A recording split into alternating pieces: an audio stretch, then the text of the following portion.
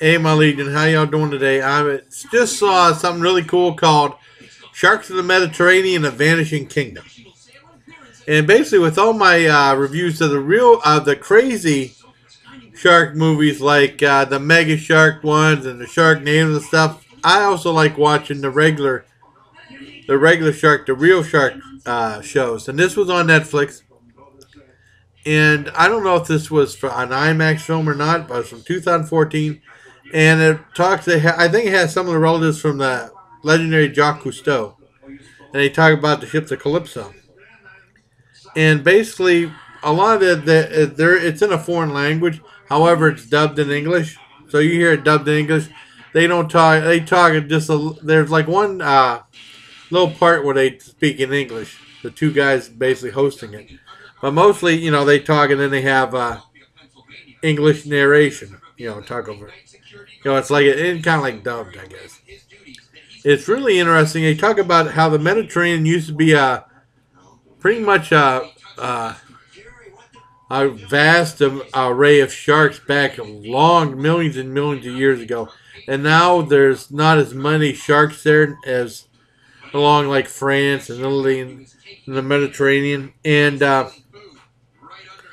they just basically the show is more. It's not as education. You might think it's basically more for entertainment purposes. Education and entertainment can go hand in hand, and basically it's observation, exploration, and a little bit of speculation. But you see them going in and diving with the sharks. There's a scene where they have this guy goes to this guy. It's like he has like a museum. He has all these like different samples of different deep sea fish that live thousands of meters below the sea level. And he found out a lot of these through years of walking along the beaches between 4 and 5 in the morning, because he had to find them, because a lot of times they'd wash on shore, I guess. And over years he got a whole bunch of different types of unique fish. And he said usually he had to beat them before the seagulls came down to eat them.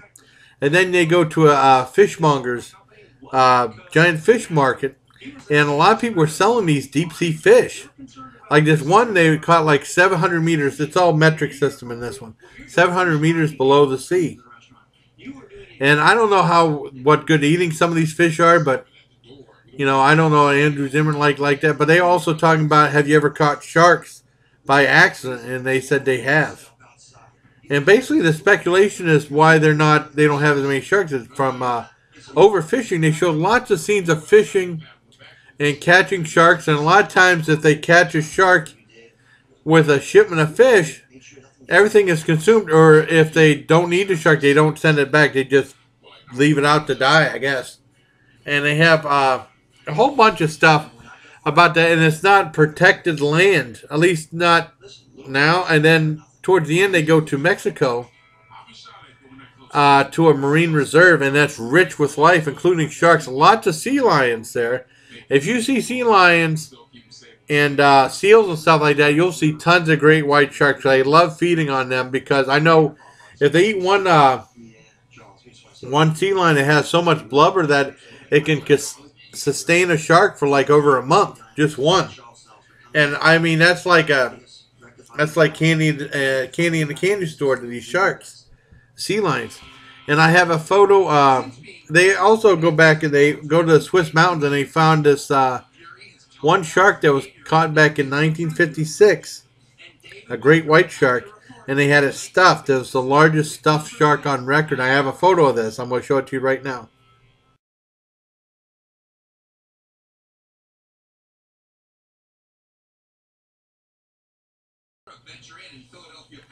But basically, that's what the show is about. Just speculation. They said, why can't they go to the marine reserve at towards the end of the movie in Mexico, and then they go back and they show like a little scene of the cow shark that they were looking for, and they said that the Mediterranean was once a great kingdom, a vast wonderland of sharks, and they said it could be that way again if we respect nature. And that's basically the whole thing. It's very entertaining. I like the show. I give it a 9 out of 10. Like I said, I wonder if it was IMAX, because also on Netflix they have Search of the Great Sharks, and that's a great IMAX show. I'm pretty sure it's the same one. It's like 38 minutes long, and while the Mediterranean one was like 53 minutes long. This one was 38 minutes long, and it goes. I bought it on DVD back whenever Media Play was still around, and they were really pushing the IMAX movies. They even have a cool sample DVD I remember buying for 2 cents. And it was like a 2-disc thing. It had like coming attractions for a whole bunch of IMAX movies, and then the second one had like special features and like some footage from different IMAX movies, including like a whole episode. Really interesting stuff. And like I said, they were really pushing IMAX movies. And I wanted to see if I could find something about sharks. I knew there was one. I finally found it in Search of the Great Sharks, I believe it was called. And it's on Netflix too. It's very entertaining. Like I said, I have it on DVD. And it goes, they talk about the whale shark, the blue shark, and then finally the great white shark. And this guy's in this cage with this camera, and they have some really scary shots of the great white shark coming right toward the thing. And really scary shots. Point of view, I mean, it's really cool. I think you'll like that. That's a 10 out of 10.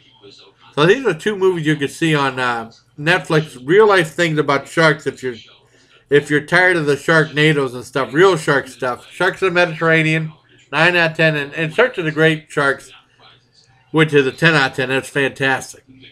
So until next time, everybody, please take care. My Legion.